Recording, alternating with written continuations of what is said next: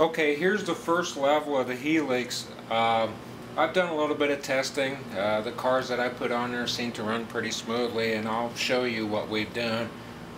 In order to put the track together for the Helix here, I used somebody else's technique that I saw in one of the videos. Kaneshiro Southwesterns got a technique on putting flex track together on curves. It kind of works out pretty nice. It's kind of tedious, takes a little bit of time, but it works out pretty well. Let me give you a close-up and show you what I've done, but you can also go to his website or his YouTube channel, which I recommend, and watch how Kaneshiro Southwestern puts his together, because this is his idea. I'm just using it. So let me give you that close-up. Okay, here's one of the joints with the flex track. And basically what you're doing is you are staggering the joints of the flex track. You can see one of the joints is here and the other one is here. The inside edge, or the inside rail, is the rail that moves on the piece of flex track. The outside edge is the rail that does not move. So basically what we're doing is he recommends 10 ties. I went 8 to try it to see what happens. I'm going to go use a separation of 10 ties like he recommends. But basically, we're going to feed the rail that moves 10 ties into the next section so that they're staggered apart. Because what that does is the natural curvature of the outside one is going to help with the inside, and the same thing, the curvature of the inside one is going to help where the joints come together on the outside one. It works out pretty well. I'll give you an overview shot to show you pretty much it straight.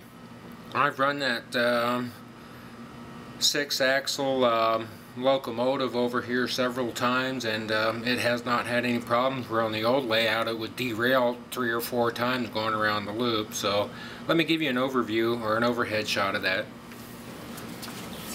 Okay, here's another close-up shot of what happens with the rail. You can see here on the inside edge I've got the rail pulled back about 10 ties. Let's say 2, 4, 6, 8, 10, maybe 11 ties, 10 ties or so from the outside rail. And you can see I'm using track nails to hold it in place. I'm not gluing it down or using caulk to glue it down. I'm not using any road bed either. I'm just putting the track right on top of this OSB. I'm using track nails to keep it in place. It's not going to be anything fancy. The idea is we're just going to move trains from one level to the next. But you can see, and don't break off the plastic spikes that hold it in place, because you need to feed that rail down and through there to match up along with a rail joiner. So like I said, go to Kaneshiro Southwestern's website or YouTube channel and watch his video. You got to trim a couple of these spikes off, use a rail joiner. It's pretty easy to do. Kind of taking my time on this first level and making sure it runs okay. And we're going to do a couple of tests here, one with the locomotive and one with just a car to roll downhill. Okay, this is probably the longest piece of rolling stock that I have, and we're just going to do a test run here with gravity to make sure that the joints are okay. That it runs smoothly and freely. I already know it does, but I just wanted to show you on this first level here, and I'm going to do this testing on every level until I get done.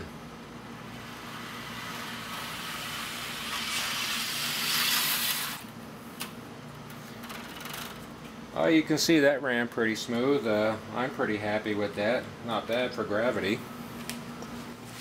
Alright, let's do a quick test with some motive power. This engine, the 6-axle engine, is the longest engine that I have, and this is the one that gave me the most problems with the last layout as far as derailing at joints that weren't put together correctly. It's DCC. This is a -9 C44. So what I did is I got an old DC power pack out, and we'll just go ahead and run this and make sure that we have electrical connection. All I did is take some gator clips and clip the wires on here. There are no other feeders. So let's see what happens.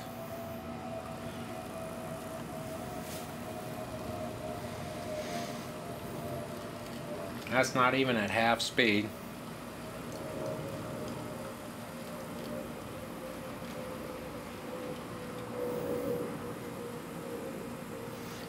Doesn't seem to be having any problems at any of the joints that I put together. They didn't appear to have any kinks. Run it back down, see what happens.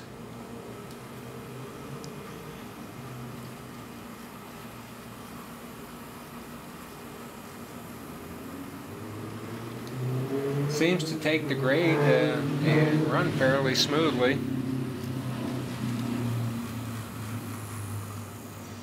And considering I only have some gator clips holding the wire on there and not any feeders, it seems to be doing okay. We'll run it back up to the top again. There's one joint. There's another joint. There's the third joint. So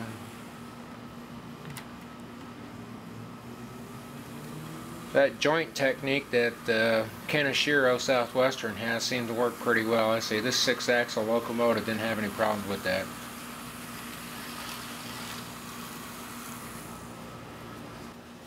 Okay, for feeder wires on this Helix, I'm going to try something different other than just soldering feeder wires onto the rail. I've got some old speaker wire. This is, I believe, 24 gauge speaker wire. I know some people recommend using 22 gauge, but I'm going to use 24. This is solid strand, this is not braided. But what I'm going to do is I'm going to feed it up through the Helix. You notice I've already got a hole drilled. And when I feed this,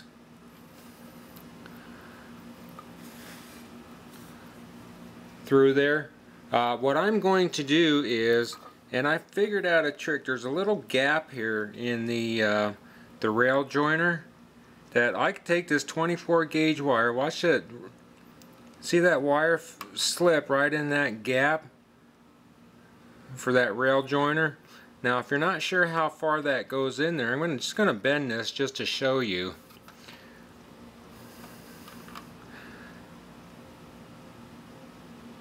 That goes inside of there about a 1/4 inch or so. So what I'm going to do is, like I say, I'm going to feed it up through that hole. Okay, I've got my feeder wires up through the OSB up next to the joints where I'm going to solder them in. As you can see, I'm using, I just happen to have blue and white speaker wire. Just as long as you maintain consistency with your colors throughout the layout. So in this case, blue is going to be on the inside and white's going to be on the outside. So let's go ahead and get these fed, and then we'll get them soldered.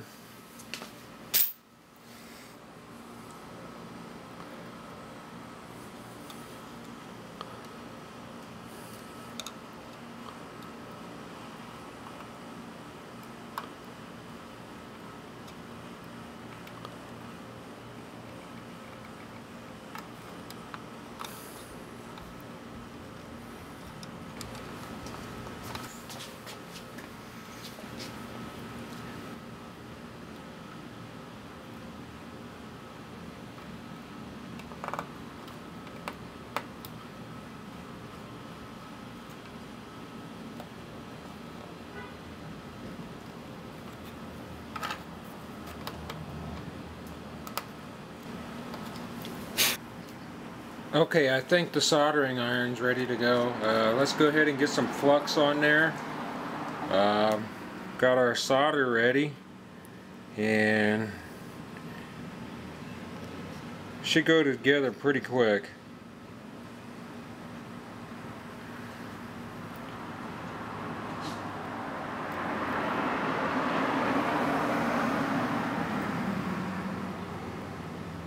As you can see, I got gator clips in there. I'm going to try and use those for heat sinks because I'm trying to not melt these plastic ties as best as possible. Alright, we got some flux on there.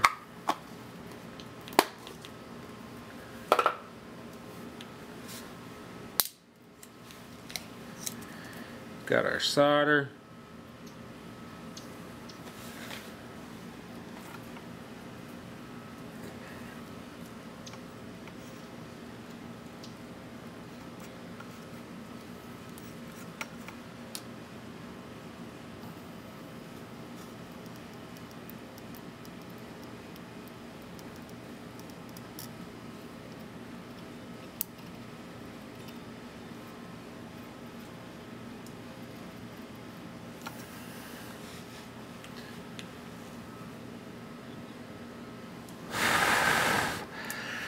That looks like a pretty nice solder joint. Doesn't appear that I've melted the plastic rails too much either. I think I got pretty lucky. Okay, I've got all the feeder wires connected for the first level of the Helix here. I'm not putting feeders at every joint. I am putting feeders at every other joint. So there's a set of feeder wires over there. As you can see, this joint over here is skipped, and there's a set of feeder wires here.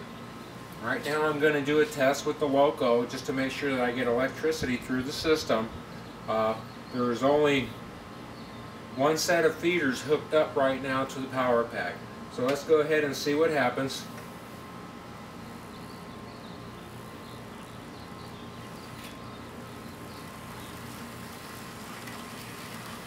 Now this should run all the way to the top, which lets me know that I got electricity all the way throughout the Helix, or the first level. I know that DCC with sound locos are a lot more sensitive to loss of power. But at the same time, by testing each set of feeder, I know that I got electricity. So let me move it over to the other one and we'll see what happens. Okay, now we've got the lower feeders hooked up to the power pack. As you can see, the locomotive runs all the way to the top. Tells me it got good joints, even though they're not all soldered.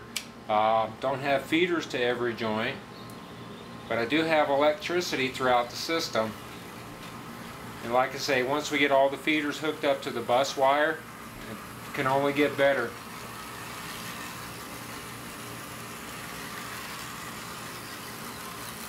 And if you're wondering why I only did every other one, example here, I've got a set of feeders, so the electricity is going in each direction away from that joint. Since that one doesn't have a set of feeders, it's getting it from the feeders 180 degrees across from here. So it's going out from that joint in each direction. I've put together all the levels of the Helix. I've used up all the flex track that I had on hand. I'm about 2 sections of flex track short to finish off the Helix, but that doesn't mean we can't do a test run with a couple of cars put together in a consist. So let's see what happens.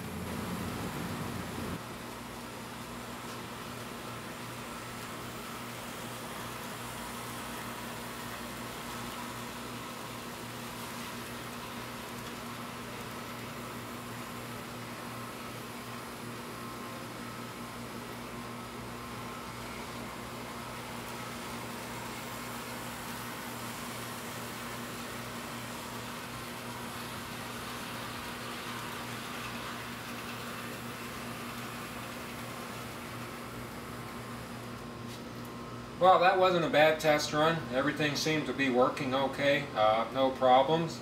So I think the Helix turned out pretty well so far. Of course, I've got a few little finishing minor touches to put on there yet, but I think for the most part it looks pretty good, runs pretty well. Once again, thanks for watching.